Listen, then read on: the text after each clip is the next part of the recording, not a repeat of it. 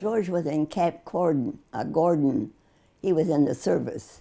Did he volunteer, or was he drafted, or what happened? Drafted.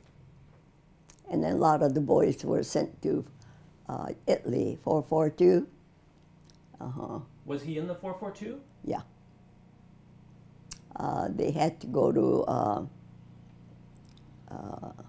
San Francisco, and that's where they ship him to different areas of the camp. And then his older brother, Masato, he was shipped to Italy, Milan, Italy, and he stayed there for about 3 years. And that's where all of our 442 were evacuated, were shipped. Mm-hmm.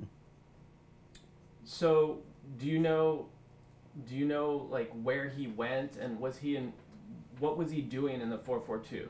Do you know? I think he had bad legs, so he wasn't shipped overseas, and so he worked in the office. Here in the States? In Camp Gordon. That's the East Coast, Georgia, I think.